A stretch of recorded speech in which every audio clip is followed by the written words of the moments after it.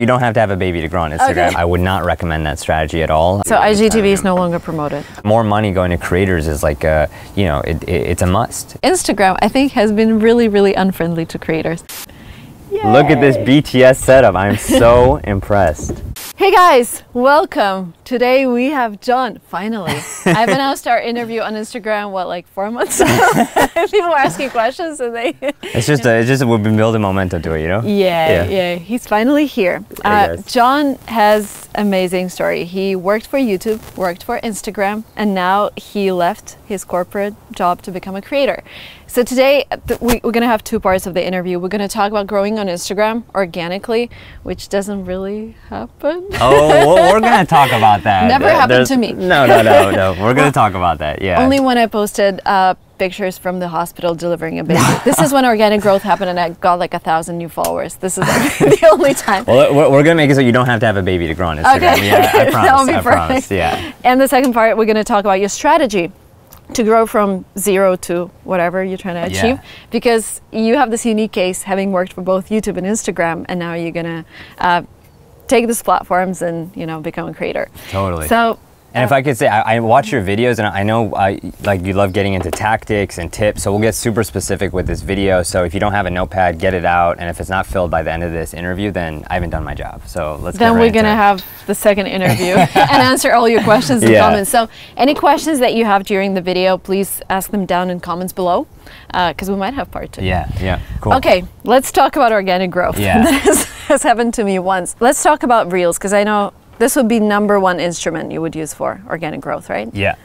And so I think I hear all the time, like growth, like on Instagram, what's going on. But I truly believe that people are using strategies that they did in 2017, 2016 and trying to get away with it in 2021. Hashtags still work, but what I see is like, let's take a step back. There's 5 surfaces on Instagram, right? Feed, stories, live, IGTV, and now Reels. And if you think about it, like what's the oldest like format? Feed. Right? And what's the most saturated? Feed, right? So a lot of people are just continuing to do feed photos, feed videos, when there's a ton of competition there, because that's the format that feels most natural. Whereas if you think about a format like Reels, like it's simple, like supply and demand, right? Yeah, it's just Reels don't, like for me, they don't feel too natural, because I'm not this, I kind of compare Reels to TikTok, right? And TikTok is not my form. My format is long form video and posting like photos with captions.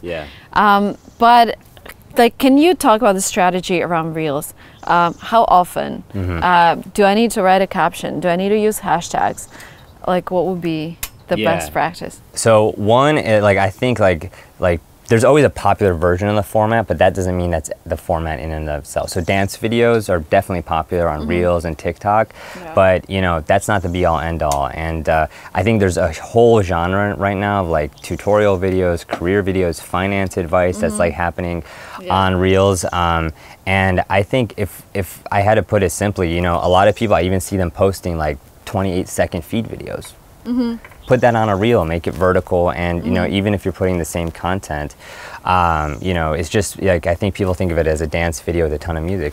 I would think about it as a 30, and some people are getting 60-second video as like Reels expand. So what's the type of content you're trying to put on Reels that you're finding is like doesn't feel like a fit? Just like short educational videos where I tell people like about tips. The only video that went viral was the video how much I'm making on YouTube. But I didn't get any subscriptions, maybe like 20 or 40 subscribers from it. I just got a lot of views. And how does Instagram know what the video is about? So it's like analyzing the voice, right? I mean, there's so much information that goes into it, and to answer your question, captions like play a role, hashtags play a role, but it's really taking a look at like who is like consuming the content and what other content have they consumed in the past, and trying to serve up relevant piece of content, which to me is so exciting, because in the past I think you'd have to collaborate and somebody would have to like cross post your stuff for you to really get growth. But with Reels, you get exposure to an unconnected audience from the beginning, or does it work like YouTube? So I know with YouTube the video gets promoted to subscribers first, and then YouTube sees how subscribers react. Is it the same with Reels? Well, YouTube also like it goes into search as well. Like it it goes everywhere. But I think subscribers really decide the destiny of the video for the first 2 weeks, and then like if the crowd outside of your subscribers starts to get interested, then it starts promoting. Right. With Reels, it goes to both, and I think one of the reasons why Reels came about is because I think people have the content they want to put out to their following and their audience, but there's also what they want to put out to an unconnected audience, and that's why there's the whole option to not even put it on your profile, which I don't recommend. I think you're still trying to get the most amount of following, put it out there, but a little bit of a tip, you can actually put it on your profile by toggling it on, and then hit the 3 dots icon after your reel is up and actually remove it from the grid, and your distribution won't be changed at all in terms of feed, though of course if people come to your profile and don't see it, but that's another thing people don't realize. So if you delete it, it's still in your subscribers feed. Yeah, but they don't see it on your actual profile. Precisely. So the biggest I thought it was a bug. No. The biggest thing is you have to you won't get a second chance right now to hit that toggle on, right? To put it in your feed. Well, once that's up, it's basically being distributed, and then it's a matter of, do you want to stay on your profile grid or not? Interesting. And most people don't know that for Reels and for IGTV for that matter, if you hit the 3 dots icon on the post, you can choose to remove from profile. Interesting. Yeah. And so what would be the strategy around timing the Reels? Is it okay to just do, since it's promoted to audience outside your followers, can I just post 10 Reels in a day and then take a 1 week break? I wouldn't, because I think at the end of the day, you don't want to overload the system and but put so many posts out, because your following is still a portion of it, especially. So they would be overwhelmed. They would definitely be overwhelmed. And also I think I'm always a fan of batch producing and scheduled release, right? So shooting a bunch of videos in a day and then just having it come out. So I think I would not recommend that strategy at all, and would definitely pace it out. And also a lot of people ask what time should I post, John? I think it's all about can you keep every variable constant so that you could tweak the content and understand. So timing really matters on Instagram. It does, yeah, it does. Especially for posting, when I do a post at 9 p.m. because I have a lot of European audience, a lot of audience in Asia. 9 p.m. California time, I get 50,000 likes. I post 3 p.m. California time when everyone's asleep, I get maximum 20,000 likes. That's crazy how it affects the algorithm. And that's why we put it in the analytics, right? Of showing when your audience is peaking. So yeah, if people aren't looking at that, I would definitely recommend it. But yeah, it's a factor. I mean, with chronological feed many years ago, I that was a bigger deal, right? But now, hopefully, with the algorithm, it just makes it easier for you to time it but not have to stress about it. So I always hear about when are you going back to chronological feed, when are you going back to chronological feed? I'm like, do you guys really want that? Right? Just kind of put more of a stress on the time aspect as opposed to the content aspect. Attention to everyone who's aspiring to become a creator. I have a free Substack newsletter where I talk about what it takes to become a creator in 2021. One of my latest emails is about making $500,000 on YouTube a month. Subscribe and start reading and get tips to become a creator.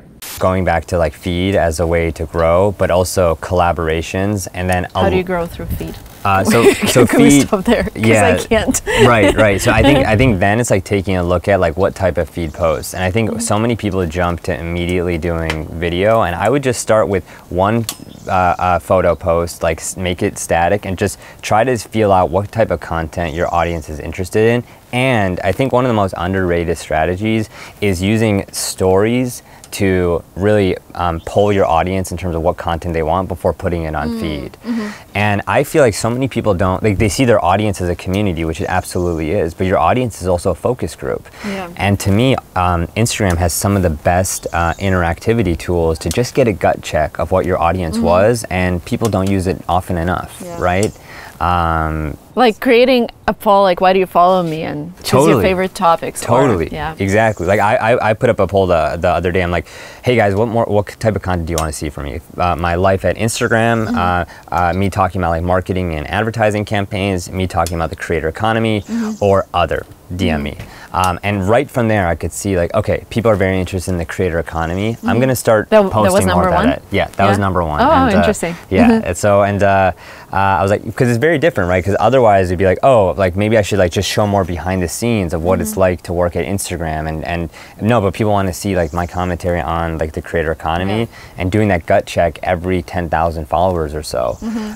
Because your audience changes, taste and preferences changes. So that's something that I think people don't realize, how stories and feed work together. But it sounds like you've done that. And I've done that. Yeah, I'm actually working on it won't be an app, I think it's a desktop, but for YouTubers to it's kind of a planner where YouTubers can plan their videos, and they can also share their plans with their followers, and followers can either upvote or donate for the video. Right. And they also can share their information, like I'm a creator myself, or I'm an entrepreneur. And so you see that the majority of entrepreneurs actually voted for this video. Yeah. So if you want to target entrepreneurs, better start that one. Brilliant. So, yeah, and it's interesting that you're doing that for YouTube, because I feel like there's not as many interactivity tools, or like the community tab isn't used as... There is a community tab, and there are some analytics, but YouTube never shares like what people actually do. That is hidden. Same on Instagram. You can never see, like, I always wanted to see what celebrities follow me so I can invite them to interviews. Because sometimes I just check out people's profile and they're like, oh my God, he has 2 million followers, he's following me. But the only way to discover that is just to follow people and check their profiles. Yeah, or you could go, of course, you go through your own following and search, but it's not as easy as it can be. Yeah, for sure. And let's talk about, I also wanted to talk about verification on Instagram. Can I mention one other thing on the growth side for people who don't have Reels though? Sorry, we're like jumping from one topic. No, it's okay. I just want to make sure like folks, because I hear like people who don't have Reels, like what can I do in those countries? I'd say like definitely look at like Live, the new 4-way feature. Is it everywhere? It's I believe it's in just about every country. And it started in India, and then it expanded over the past like 5-6 months. But it is one of the best tools to collaborate in real time. And people like like the follower like tab is like, or like the ability to follow is very visible. And I've seen people like grow in subscribers quite a bit. Like even like I've been hosting like weekly lives. We're doing these office hours, and the jump in followers has been dramatic. And I think that's another thing people don't realize, or even know that the 4-way live feature is there, because they continue to do solo or one-on-one. Nothing wrong with that. But if you're thinking about growing, just 4-way automatic collaboration helps a lot. Okay, and so post stories, they don't get promoted too much because they're oversaturated. Yeah. And what else do we have? That's it? So we have... IGTV. Right. And it's not that they're not promoted. The way I think about it, so all 5 surfaces of like feed, stories, Reels, IGTV, and Live. There's engagement formats and there's growth formats. To me, like Reels and Live are right now the 2 biggest growth formats, and then engagement would be feed, stories, and then IGTV, because you're reaching your existing audience as opposed to tapping in. Okay, so IGTV is no longer promoted. It's not that it's no longer promoted, it's just that it won't go to like as big of an unconnected surface as like, let's say like the Reels tab, like you know how visible that is. It's like it's everywhere. It's all everywhere, over the place, and that's like increasing demand. And if you're a creator and you can increase supply, then you could take advantage of that, and especially in these early days. And do you think with IGTV you're going to try to compete, not you, Instagram, try to compete with YouTube, but lost? I think, it's hard to, I don't think the battle's over, but like, it's hard to go from what a platform has been known for to something else, I think YouTube started with like long form, or like, really like found their niche there, and like they optimize on watch time so well, right? But now they're trying to like come on the short form territory, right? TikTok is short form, now testing like 3-minute plus video. Instagram is like short form, like in terms of stories, Reels, like all these formats. So I wouldn't say the battle is over, but it's definitely hard to change people's like habits when it comes to checking an app for shorter periods of time versus going to YouTube and sitting down for like 15-20 minutes. I think getting some features like 2x speed on IGTVs. Oh yeah, I know. Or at least getting back to the same spot where you left. I know. Because sometimes I'm watching 1 hour IGTVs and then somebody calls me and then that's it. I know. I can never go back. Yeah, or background listening and all that. Yeah, there's a lot of stuff that, it's just like the consumption of long form video is different than short form, right? Exactly. But yeah, all those have to be built out. But they're working on it, or? They're working on it. I think the biggest priority is really monetization, because it's such a harder lift to make a long form video than short form. And how do you make that make sense to creators who are putting their livelihood into it? So it's very much like the revenue sharing program that's in beta and expanding out. But it's only for IGTV now, right? Correct. In terms of rev share, like an ad being placed in the middle of your video, and also, you know, it doesn't make as much sense with like a short form video to interrupt it with an ad. So that's why, like, it's almost like if you're offering like the buffet of everything to a creator, how can you not have long form, and how can you not compete, even though there's somebody like a competitor way ahead right now? Why don't you just start sharing revenue from, you know, stories, ads? We all get them. Yeah. Because even if you don't produce IGTV videos, you still get ads in your feed. Right. It's hard to find the attribution of like who do you give that credit to, right? Like there's so much.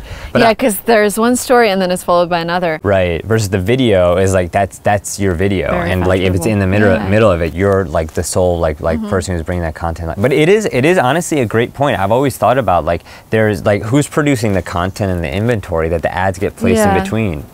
Creators. So YouTube, and YouTube would still pay you for pre-roll ads even if you haven't started watching the video. Like if a subscriber haven't started watching the video, you still get revenue. But it's interesting because like that journey is like much clearer. Right? He actually clicked the video, and it's your video, and it's like okay, and that advertiser wants to advertise on like that type of versus, you know, let's say like the YouTube masthead, right, on the homepage. Who gets credit for that?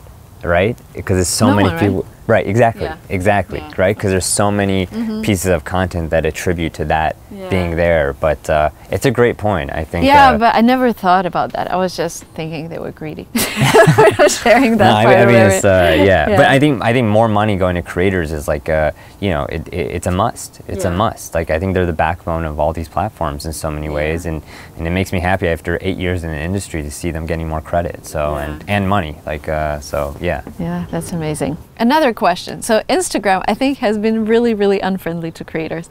I've never talked to any person. Oh my God. I'm sorry, but this is so true, because at YouTube, I have partner manager. The support gets back to me within 24 hours. I can complain all the time and they will help me.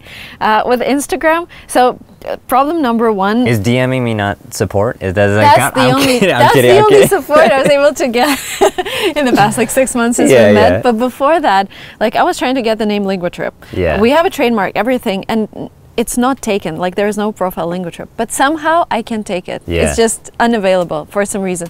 Try to reach out, try to talk to people, nothing helped. Then if my profile got deleted for like 24 hours, again, something happened, never explained. It's just, you know, not having point of contact and just relying on support that can take a month, even if you have 1 million+ followers.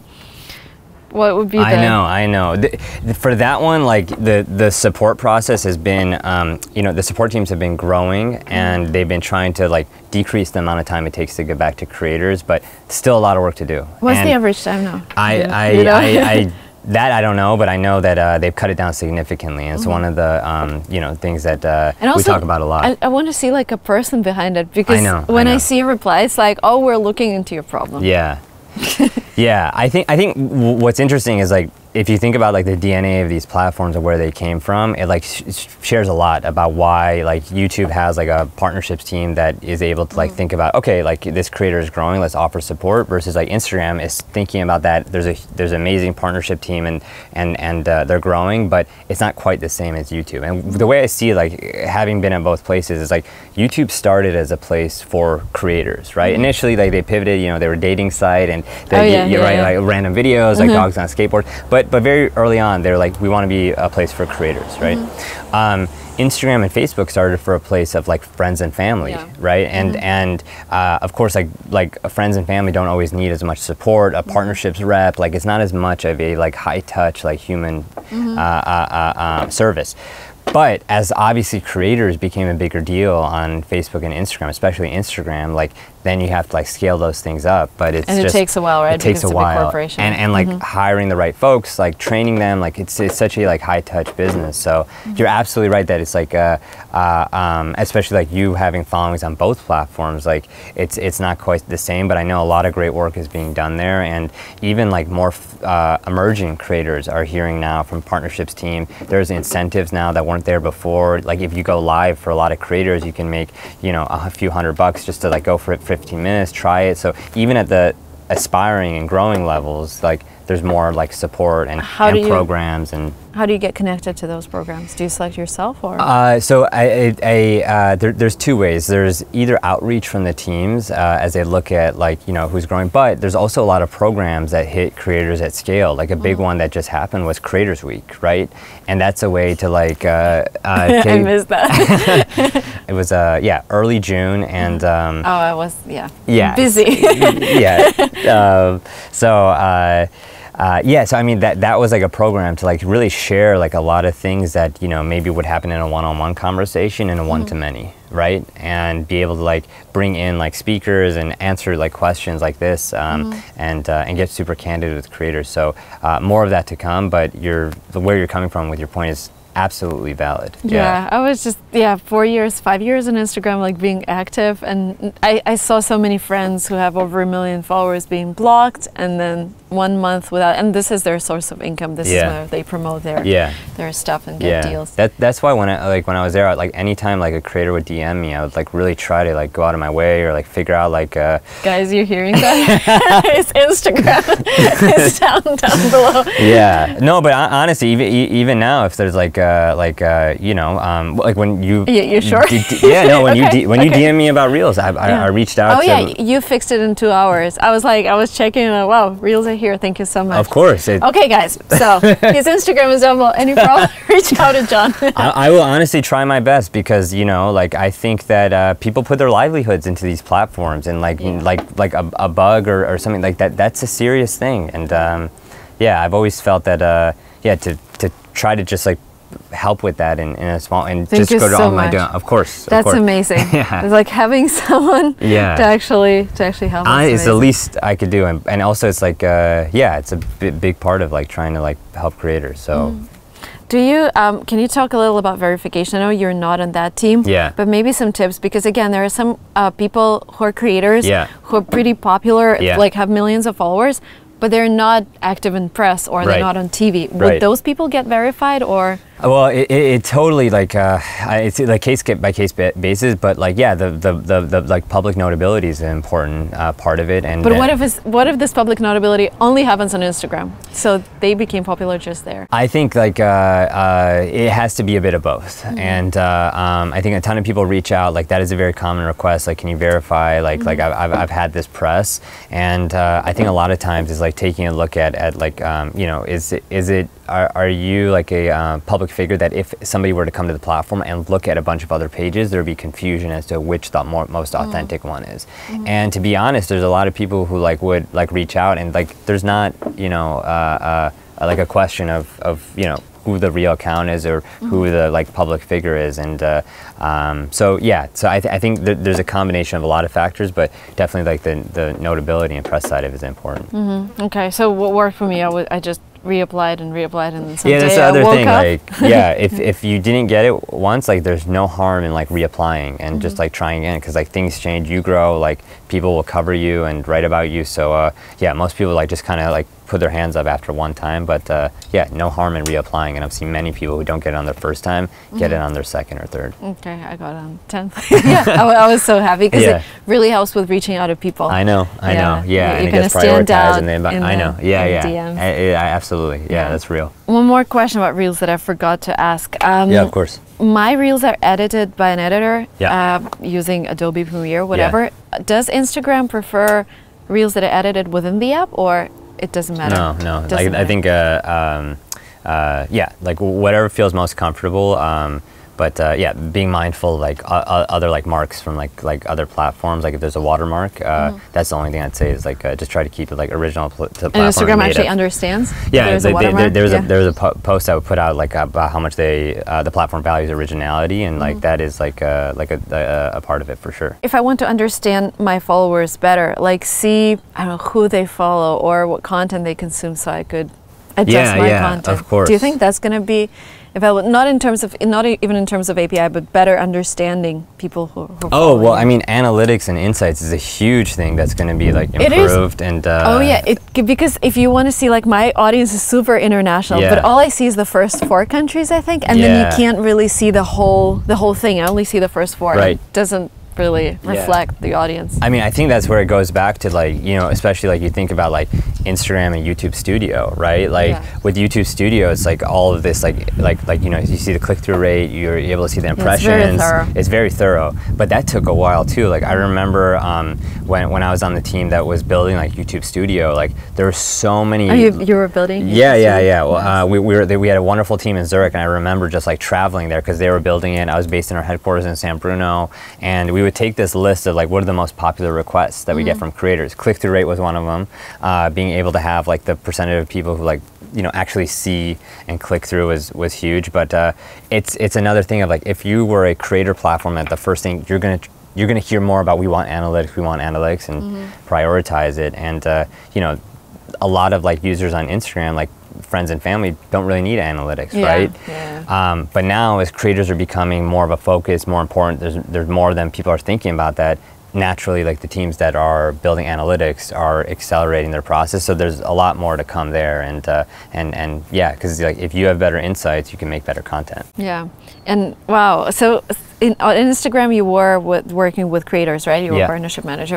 At YouTube you were like creator studio, or? Well, both places product marketing. So product marketing is just basically a fancy way to say, like, you know, like thinking about what do people need and assessing that, like, you know, like, okay, what do established creators need? What do aspiring creators need? And then helping like inform like the product and engineers, like here's what should be the top priority over the next 6 months. And there's a lot of collaboration in that. And then like after they go and build it, it's like, okay, this thing is now in like early stages in beta, right? How do we get in front of the right people to like test it and give us feedback? And then ultimately, like once it's like in a good state, how do we market it? How do we like go to market? Like who are like the people that we want, like the creators to speak about it? So in both places it was similar role, product marketing, but yeah, different landscape between YouTube and Instagram. Okay, and so what's your plan? Let's talk about your future. Do you have a plan? Like, I'm posting every Monday, I'm posting on Instagram, every Tuesday I'm making a YouTube video. Let's start with this. How do you feel? Like, do you feel scared? No, I felt nervous like when I was just leaving Instagram, because, you know, it was about 3 years there, it was about 5 years at YouTube, and just like being outside of that structure and working with first time, right? First time. Congrats. Amazing.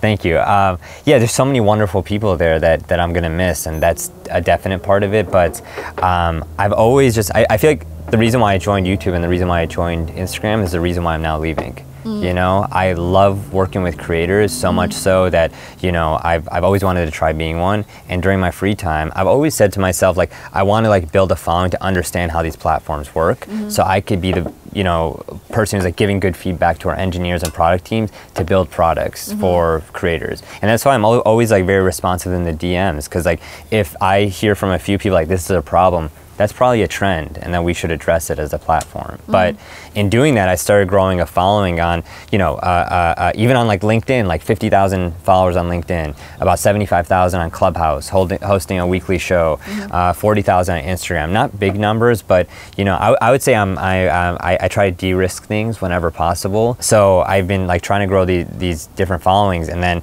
when brand deals started coming in, or like interview opportunities. You're already getting them? Exactly, yeah. Nice. But I couldn't say yes to them, like working at like a company, because there's a approvals process.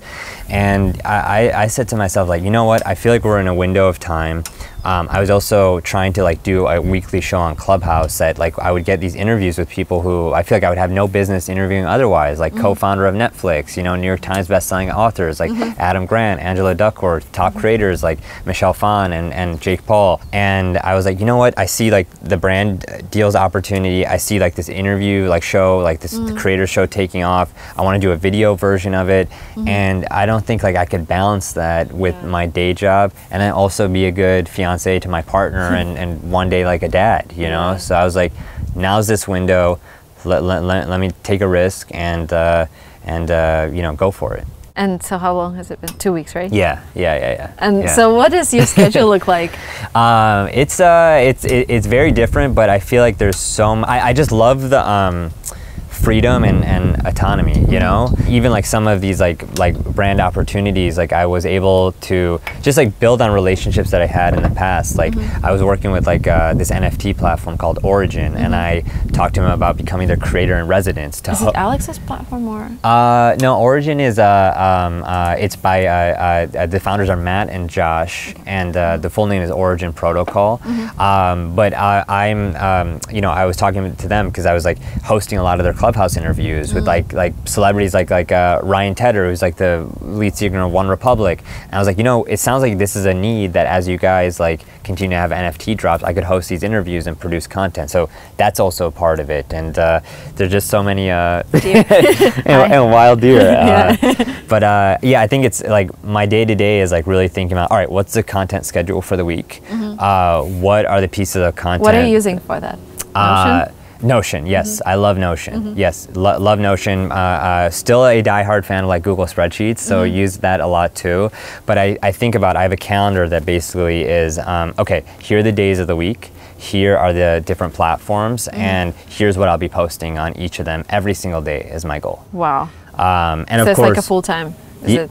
6 hours, 8 hours a day? I feel like I always think about it, so it's hard to put like an hour. I don't know, how is it like, can you put an hour on? Well, I can now because I have kids, but yeah, it's been like 2 hours per day now. But before that it was 4 because I couldn't just balance between kids and work if I worked more. Yeah, so I think my philosophy is always like, acceleration than liberation. You know, it's like I probably have to go harder now in these like early days to figure out a structure and a system, and then after that it makes it easy and you can focus on other things like you're doing, like these like side projects or like thinking more strategically and all that. But yeah, so that's kind of like how I'm thinking about it, and yeah, I put together this spreadsheet. If like anybody listening is interested, I could like share it. Like, that would be cool. I love those nitty-gritty things. Spreadsheets. So. So yeah, it's like that has helped like create a lot of process because it's like, and there's like formulas I put in there from like, you know, I've learned so much during the day job of like how to like create process and all that. So there's like formulas in there, like okay, take the caption from Facebook and like take only the first 2 lines and put it on Twitter for the character Interesting. count. So nice. Yeah, I love that. I love that. And how do you get those people into your interviews? Do you just cold email them, reach out on Instagram, or what's the strategy? A few strategies. One is Clubhouse. As it was taking off, I knew that if I put in more time and grew my following, there'd almost be this like arbitrage opportunity where like somebody who like, okay, like you know how you did your interview with Justin Kahn on your channel? Yeah. So he was trying to come onto YouTube. Oh yeah, right? Exactly. I was so happy. Gary 10 started a channel. I'm like, yes. Justin, I'm like, yeah, VCs are starting channels. There you go. And how are they going to get plugged into the community? They work with amazing creators like yourself who have a following, right? Awesome. So my whole thought was like, okay, Clubhouse is taking off. I'm gonna spend so much time here just trying to do something different, host a show, like and really get embedded in the community, like add value. I would spend like you did not want to know my screen time when I was like No, I remember when it was just starting out Clubhouse, I would do like every single interview. I would join every room and raise hands. But then I don't know, for some reason I think it was like hyping in March or April, and now it's like stable, right? I think also the pandemic and like there's like the lockdown accelerated like many things. So I was like, you know, I see this window, and I remember like during the early days of YouTube of like people who put in the time then, they didn't have to like grind as hard later because they kind of built that initial funnel. So the first answer to your question is like, as like celebrities and people try to come on Clubhouse, I knew that if I grew my following and could bring audience to them, but also like really like hosted a good conversation and would be thorough in the research, I could like get people that way. So that was like one avenue. Another one was like when I hosted an interview, like another magical thing was like really like incredible people would hop on the stage and join in. So I was interviewing Adam Grant, New York Times bestselling author, Wharton professor. He was actually my professor back at school, and when I was interviewing him, the CEO of Netflix, or the co-founder of Netflix, was on the stage. Amazing. So I reached out to him afterwards because it seemed like he really enjoyed the interview. I'm like, hey, can I interview you next? And he was my next interview. Wow, amazing. What about Jake Paul? And then Jake Paul and I met at YouTube, and he had an NFT drop that was happening, and he had this boxing match. Yeah, it's also, you need to strategically reach out. If they have a book, this is how I got Jimmy O Yang, because he was touring the States promoting his book. Yes. Can I give another tip to your audience if they're thinking about like how to find somebody? Okay, go to Amazon and find the upcoming like releases. Oh, nice. And go and take a look at those people. Those people, like there's that window of time where they're gonna be so hungry to do a publicity tour.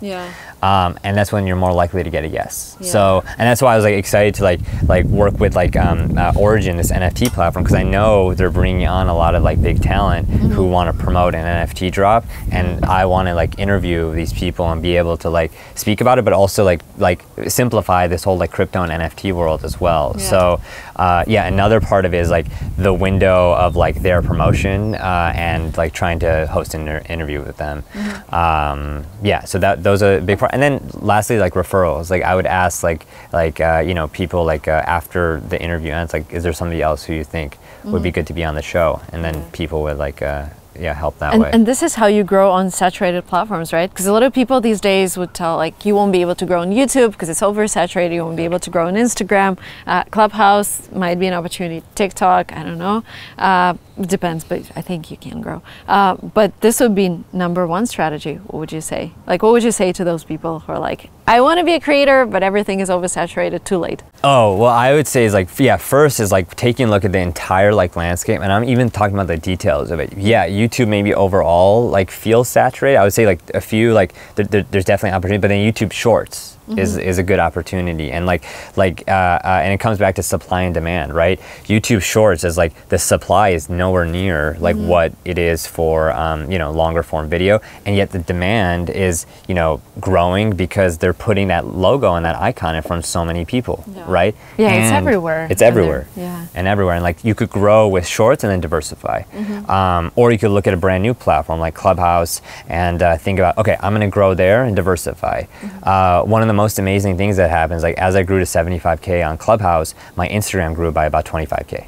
Nice. Yeah, that's nice. And so a lot of like those like relationships and like it, like, and I also try to host Instagram lives and all that. Again, like overall very mature platform, Instagram Live, untapped opportunity, right? Nice. So yeah, I think it's like LinkedIn, untapped opportunity. Like most people laugh when they're like, why do you talk about LinkedIn? I'm like, that's a great place to... videos there or?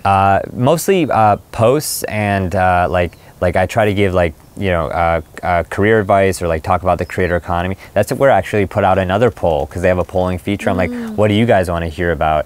And on LinkedIn versus the poll I did on Instagram, people wanted to hear more about, you know, like my like thoughts on marketing and advertising. Interesting. So different crowd. Exactly. Exactly. So that's why I think, treating your audience as a focus group is important. What did your fiance, your family say when you said you're leaving? Oh, I mean, they are so supportive. Like I feel like really as like a first generation kid of immigrants, like my parents have been so wonderful. Like they're like, you want to do this, go ahead, or like we believe in you, and like even to the point where my dad was like, when I wanted to play basketball as a kid, he's like, yeah, you could be in the NBA. I'm like, there's no chance that anybody in my family is going to be in the NBA, and it's almost like sometimes like it's like you know, I feel like we got to be grounded in reality, but yeah, they've seen me like doing this and you know and growing like an audience, and they were like absolutely supportive. My fiance was like, yeah, I wish you did it sooner, because like I was so consumed by all of this, but now I feel like I could be more present for her and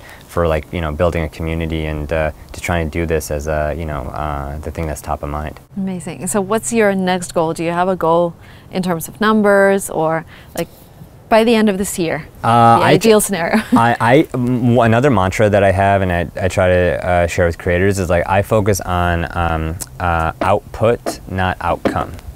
And so I try to think about like how many videos can I produce a week, not how many subscribers, right? And I feel like if I could control like that first number, the second number, especially if I'm listening and experimenting, the subscriber base will grow. So my goal is I want to take the interviews that I've been doing like weekly or trying to do weekly on Clubhouse and trying to film like an in-person version of that.